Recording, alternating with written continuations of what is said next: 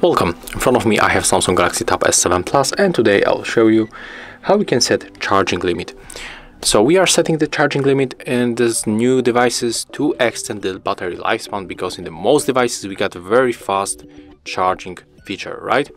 So let's go for the settings, then find the battery device care, go for the battery and move to the more battery settings.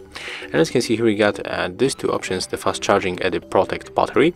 So to set the charging limit, click right here and then tap to restart now, and after that the battery protection will be turned on and your battery will charge to the 85%.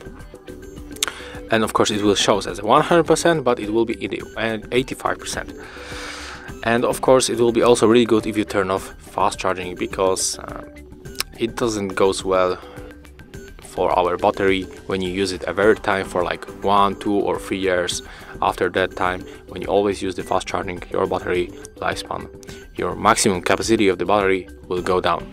So if you find this video helpful, remember to leave a like, comment and subscribe to our channel.